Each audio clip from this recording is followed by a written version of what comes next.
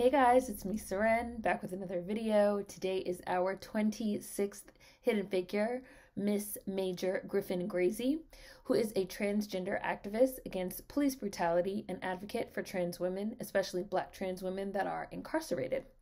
Griffin-Gracy was born in the South Side of Chicago on October 25th, 1940.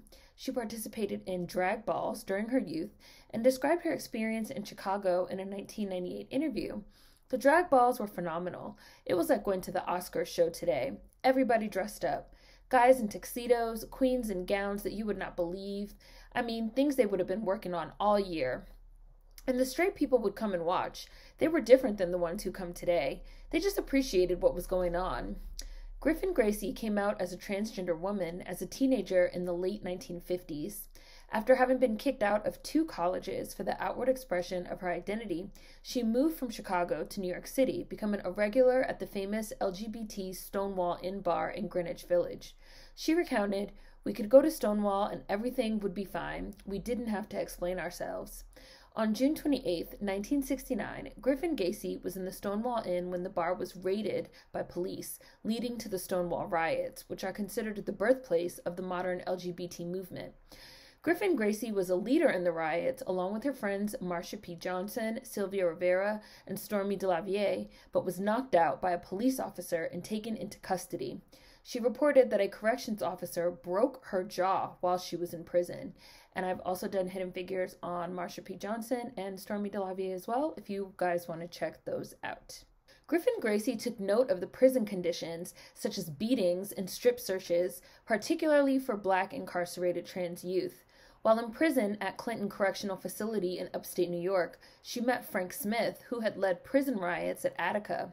Smith became a mentor to Griffin-Gracy, encouraging her to fight back against police brutality in the prison state and to educate herself about Black history to address the root causes of racism, inequality, and oppression.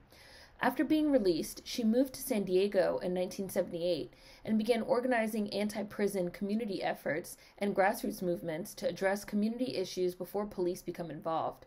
She initially started with work at a local food bank and later provided direct services for trans women who were incarcerated, suffering from addiction, or homeless.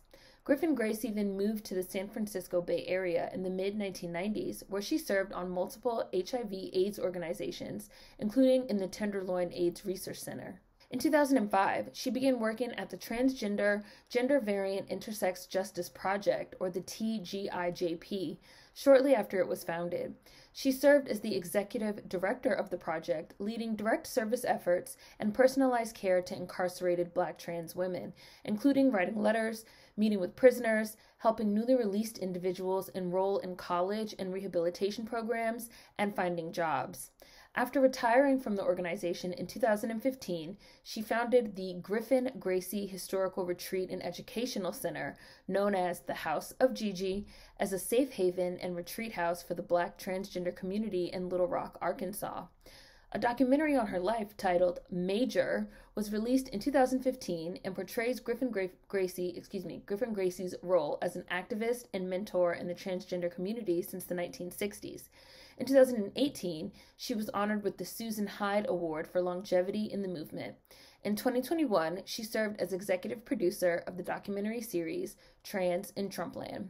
Miss Major Griffin-Gracy is 82 years old and living and working in Little Rock, Arkansas.